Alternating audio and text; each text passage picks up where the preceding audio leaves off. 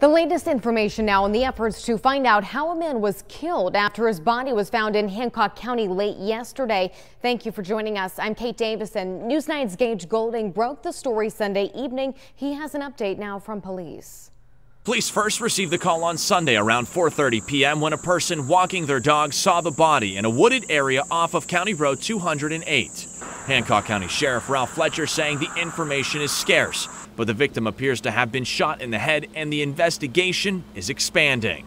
It just appears as if we have a body that was dumped there.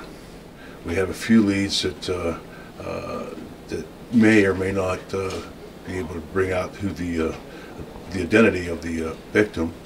The big development on Monday is what the man in his later 20s or early 30s had in his pocket, a key to a vehicle.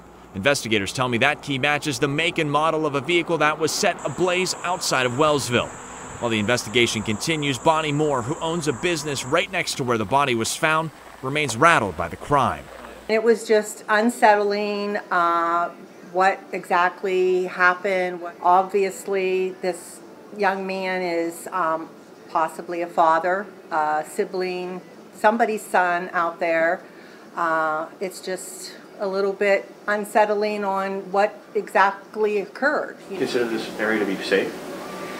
Normally, yes. Yes, I would say it's a very safe place. The sheriff says the man is likely not from the area and doesn't match any missing person reports. There is hope, however, that the combination of an autopsy expected to be completed on Tuesday, plus numerous distinct tattoos, could lead to an identification.